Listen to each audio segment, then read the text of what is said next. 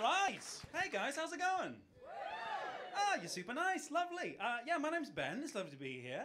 I normally get my... Oh, thank you. I normally get my set started by getting everyone to do a Mexican wave. That's right, it's happening. So, starting over here, we're going to go all the way over there. If you've got drinks, put them down, because otherwise they get soggy at the back. If you don't know what a Mexican wave is, it's not what Trump's trying to stop. After three, here we go. This is genuinely happening, sir.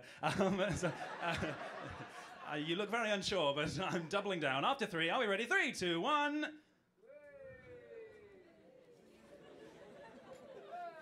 We're having fun. Good.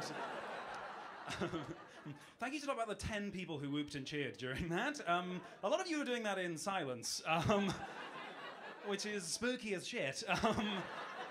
Just a lot of people in the dark just being like, oh. So it's lovely to be here with you, Nazis. Heil.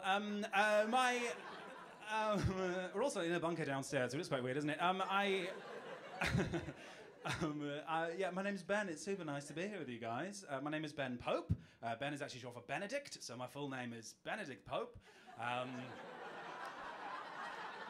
Yes, which is not a joke. That is my actual human name. That's what's on my birth certificate. Not a good name for a lot of reasons. I'll never be the most famous Benedict. There's some enormous Benedicts, Pope, Cumberbatch, eggs. Right. Just a middle-class one for Brighton. And also, if you're being nerdy about it, if you translate Benedict from Latin, it means blessed. So it's like a very ancient religious name. It's probably the most Catholic name you could possibly have. I don't think there's a more Catholic name than Benedict. Yes, there is. Pope. Just ram those two together. Most Catholic name I could possibly have. I might just be called Chastity McUlterboy. Like, that's what we're working with. Just like, hey, I'm Chastity, my wife Rosary, and our son Shame. Short for Seamus. Yeah, so it's very nice to be here, you guys. Nice to be in Brighton as well. In your month. Yeah, it's your month, guys. It's Veganuary. We're here. That's the most Brighton month of all, isn't it? Well, November, but that's other than that, it's lovely. And Gay Pride, of course. Yes, thank you. That was a good fact check, but it's ruined the momentum. Just a director's commentary from the front row. Lovely. No, thank you. I appreciate it. What else do I want to tell you about me? I'm white. Just very white. When I dance, it looks like dressage. You know, it's bad. I'm white, I'm 26. Well, I don't feel it. I feel like two 13-year-old boys taped together. Not like that. Come on, you pervs. Yes, not many qualifications as an adult man, really. I have a Duke of Edinburgh award. Yes, thank you. Sarcastic, but I'll take it. It's gold, ladies. If anyone doesn't know what a Duke of Edinburgh award is, it's sort of like a knighthood. That's roughly where that is. Yeah. Yes. Are there any other Duke of Edinburgh award people in the room? Any others? Yes, losers. All right. I love it. Because no, the only thing all it means is that you like good at camping, right? That's the only thing. The only thing you learn how to put up a tent, that's it. You learn very quickly nothing good ever happens in a tent. Just everything you can think of is bad, right? Bad sex, forensic science, murder, circus. Nothing good happened in a tent. Yeah, horrific. I've not been doing Veganuary. I've been trying to give some stuff up this year. I'm trying to give up smoking because I picked it up last year and I need to drop it again. It's bad because the reason I've been smoking is because I get quite awkward in like social scenarios, and so I was like, oh, it's great if I can just have something to do with my hands. It'll distract people. That'll be a nice way of getting around it. But that's a dreadful reason to start smoking because it's essentially your brain being like, ooh, this conversation's not going very well. Kill yourself. Do it slowly. And in a French way.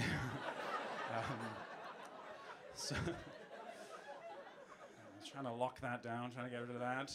I'm also trying to be more punctual. That's another thing, because I'm like a late person, by which I mean I'm late for stuff. I'm not dead. Because it is weird, isn't it? When we talk about dead people, and we're like, oh, the late John Smith, and it's like, dude, he's not coming. Stop checking your Google Calendar. He's never coming to brunch again. No, I'm late for everything. It's really bad. I used to wear a watch to try and deal with that, but it just depressed me. It was just every time I looked at my wrist, it was always bad news. I was never like, oh, it was always like, ah, fuck, just every time. I might as well just had a wristband that said, run, you know. A Fitbit, I guess. That's what you call that. That's what a watch is, isn't it? It's like pedantic jewelry, isn't it? It's a sort of, you know, anal bracelet. Well, that's something else, but come on, pervs, I know you there. It's fine. No, I'm just late for everything. Like, I've never seen trailers on the big screen. Like, that's never happened. Like, every time I go to the cinema, there's like a 20-minute buffer zone, right? I use that excuse in the rest of my life now. People are like, oh, Ben, you're gonna be late. I'm like, don't worry, there's 20 minutes of trailers. And they're like, Ben, it's a funeral. There's no trailers at the funeral. There's not Granny 2, The Scattering. That's not happening, is it? You know? No. So, yes.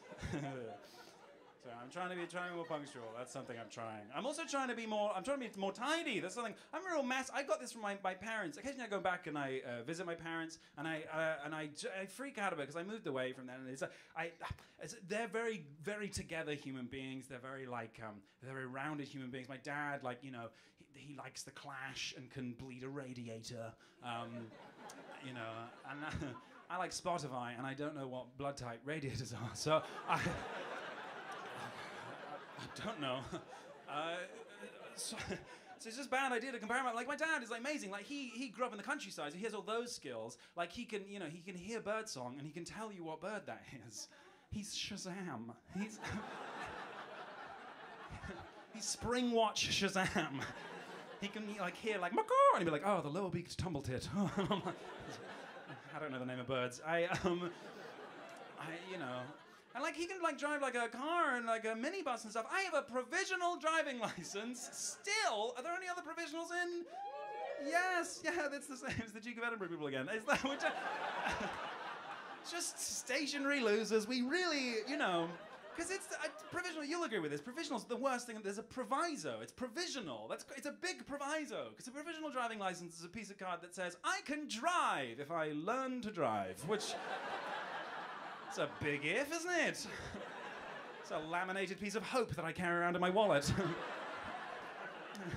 Police officers are like, can you drive? And I'm like, one day. It's very melodramatic. Yes. No, so I don't stand up compared to my parents. The one way that I do, if I ever compare myself with my parents, is my parents are big hoarders, and I'm trying to kick that habit. They just collect stuff all the time, and they're at an age now where they're not collecting it for themselves, they're giving it to me in 10 years. So it's too morbid. I genuinely, like, they own their house, so I assume I'm gonna inherit their house, because that's the only way our generation can buy houses, because houses don't cost money anymore, they cost relatives, and right? Yeah, okay. Bit of relatable content there, all right, yeah. And I'm just gonna get all of this shit, and it's so annoying because it's not even cool stuff. Like, I talk to people and they're always like, oh yeah, my parents, they got just magazines everywhere, and I'm like, that's not real hoarding. Real hoarding is when you go into your dad's garage and you find a suitcase full of pine cones. Like, what the fuck is that? What is he trying to kidnap Autumn? Like, why? What? You blackmailing a tree, Dad? Why is the? Give me the money or I'll burn the children. Like, that's not a normal response. And I was like, Dad, like, you know, why have you done this? And he was like, well, Mum loves pine cones, so every time, like, you know, I go out for a walk, if I see a pine cone, I take it home and I put it in, you know, in the ground, which is, yes, it's so sweet, isn't it? But it's also creepy. Being like, oh, I love it in autumn there, I've got a suitcase full of pine cones in the garage. That's like being like, oh, I'm a people person because I've got one in the boot. That's... I don't trust him. But no, they passed on a lot of stuff to me. They're very cautious people. They're very, no, I freak out in any kind of tense environment. I went paintballing recently on a stag do, and it wasn't like an alpha male stag do. It was very much a beta male stag. We were not stags. If we were stags, we were one of the ones with like one of the antlers dead, you know, like one of those. It wasn't a stag do. It wasn't even a stag don't. It was a stag can't, and we. You know, and we were, we went paintballing, and if you've not been paintballing, what it is, you go to the woods, which is not a good start, and you simulate a war zone, you simulate killing all your friends, and just before it starts, you simulate a mugging, because they make you pay £75 to go paintballing. It's incredibly expensive. And we went, and I didn't really want to go. I was telling my friends, I'm a pacifist, I don't want to go, and they said, we'll pay, and I said, yes. So we went, and the guy who ran it was this big, like, gung-ho, 24-carat testosterone dude, and he was talking to the group, and he's like, by the way, guys, me and the guys on the team, we're actually on the list of people to get called up to combat if all the army gets wiped out in a war. I was like, maybe that's true. But I want to see the rest of that list. Because I'm pretty sure it's going to be like the army, the territorial army, the coast guard, lollipop ladies, the scouts, the brownies, actual brownies, BT customer service, and then those guys. Like, there's no way that high on that list. But we went, I was behind this barricade for most of the game, and I stood up at one point and I got shot in the head. Which I don't know if you guys know the rules of the game. I don't be melodramatic, but that's a war crime, and I was, you know, I was very calm about it. I was just like, ah! And then the guy next to me, he's one of the guys who runs the game, he turned to me and went, oh, calm down, mate, it's just paint. And at the time I was like, oh yeah, no, I'm a wuss. But what I should have said was like, yeah, it's just paint. But he fired it out of a gun! He fired it out of a gun in my head. I don't have a problem with paint. I like paint. I don't have a problem with paint per se. I like the Mona Lisa. I think it's very beautiful. But not if you fire it out of a cannon at my skull. That's a different scenario all of a sudden, isn't it? I wasn't critiquing his artistic choices. I wasn't like, oh, Burgundy, you monster. That wasn't the problem.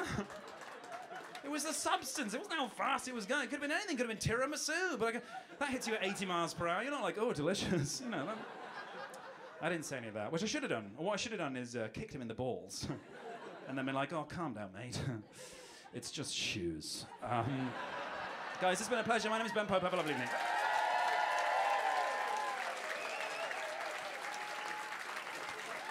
Ben Pope!